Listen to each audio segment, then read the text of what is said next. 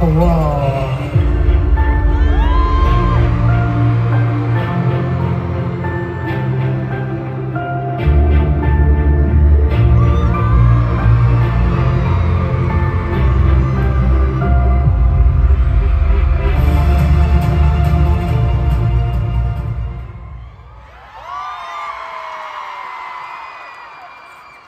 퀄리티.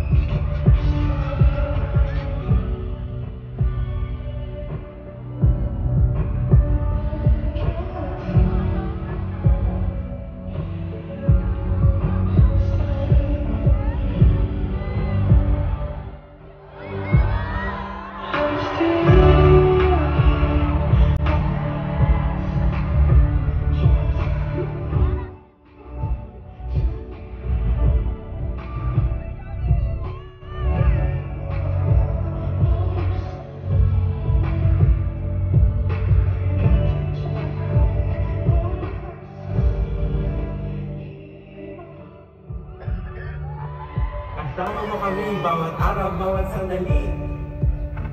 Kasama mo kami bawat araw, bawat sandali. Kasama mo kami bawat araw, bawat sandali. Kasama mo kami bawat araw, bawat sandali.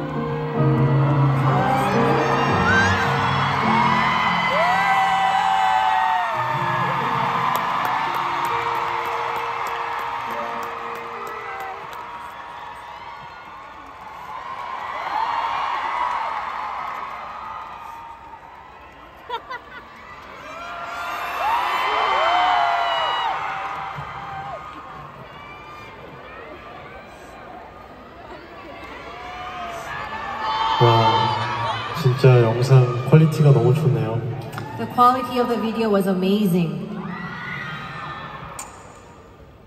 오늘 앞으로 저는 더 이상 안 울기로 다짐했기 때문에 Actually, I promise that I won't cry.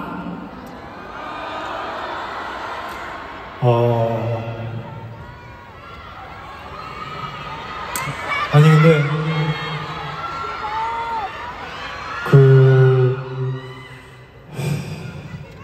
매번 이렇게 감동을 주셔서 감사하고요.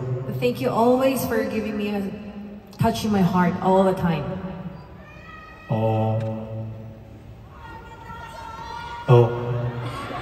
많은 글귀들이 있었는데 힘든 순간에 언제나 함께 해주신다는 말이 너무 고맙고 감사합니다.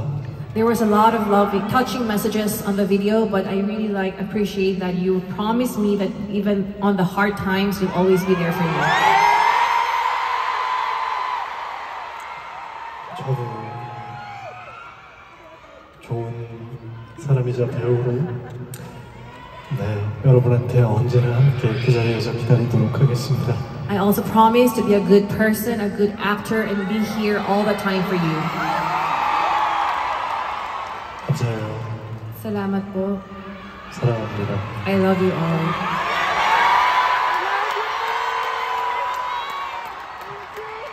그럼 전 물러날게요. Now it's really time for me to say goodbye. 사랑합니다.